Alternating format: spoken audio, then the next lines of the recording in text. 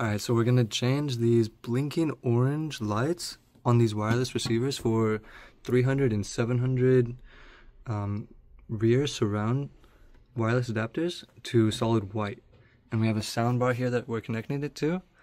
And follow the instructions on the Bose app to connect the sound bar.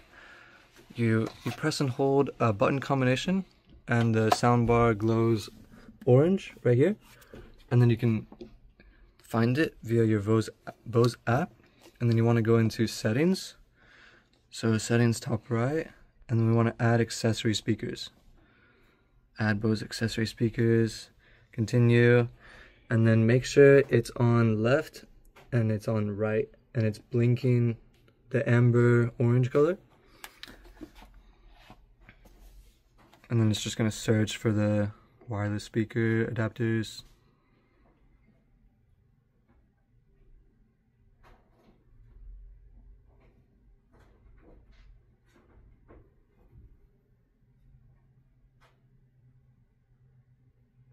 So there we go, it's changed a little bit, there you go.